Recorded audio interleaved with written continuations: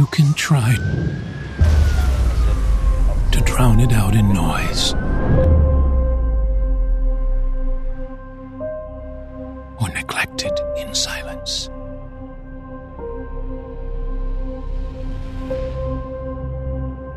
But you can never destroy its calling. The call to forge something new from ground zero, and the call to redefine what it means to be human, to vindicate your purpose and protect your right to choose security at any cost.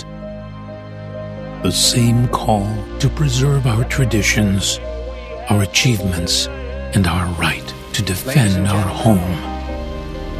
And although the price we've paid is significant, the fight continues against those who wish to take it away.